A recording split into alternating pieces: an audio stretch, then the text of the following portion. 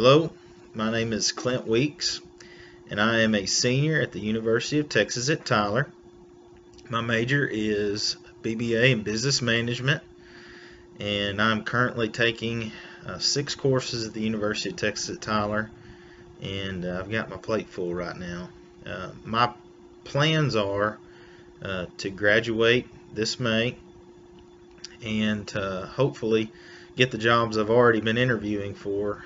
One of those jobs is a job at the U.S. District Courthouse in Tyler, working with finance or procurement. My experiences have been in sales and service. My sales experience and service experience has been in Athens, Texas, where I got my first job. I worked there selling parts, working on tractors, and that was a Kubota dealership called Athens Tractor and Equipment. And I started working there right before I graduated high school. So I've been working and getting experience ever since then, and I've really grown through those different experiences.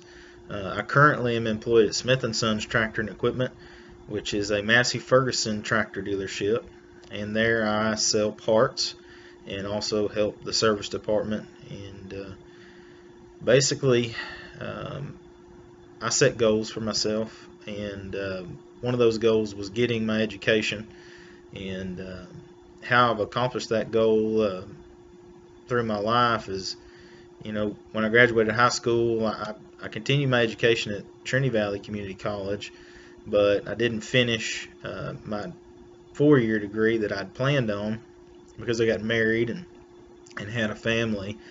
But I never gave up on that goal. I continued to seek my education, and this May I plan on having my bachelor's degree. So pretty excited about that. My dream job, if I could have one, would be to own my own business.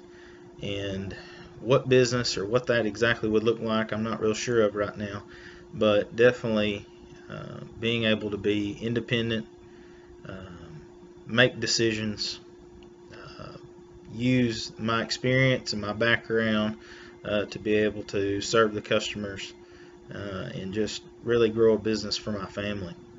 And that's pretty much my dream job, if I could say that there is a dream job for me. So thank you for watching, and thank you for your time, and I appreciate all your comments.